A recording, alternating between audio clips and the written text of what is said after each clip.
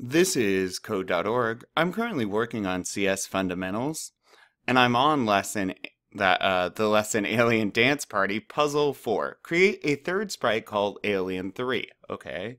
Sprites, Alien 3.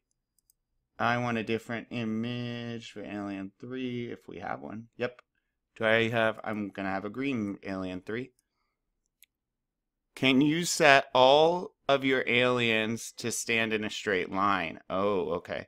So alien 3 is going to go here. Let's move their move. Alien 1, alien 2. Okay. Straight line. I'm going to click. Oh. So I clicked over here on this little pinpoint thing, and you can set them all up. So to be in a straight line, you want them on the same y-axis. So 200. Oh, perfect. 200. Now is everyone... Oh, I moved him.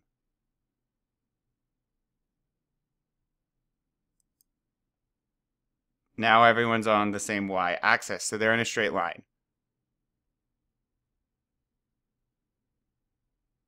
It's an alien dance crew. Okay, does it say animate him yet? Not yet. All right, let's keep on... Yeah, let's keep going. Now, so just pay attention. X, Y, right? That's how we know their location, and that's what this is. Great, let's keep going.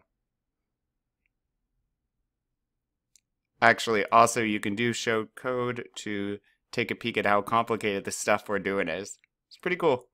All right, finally, onward!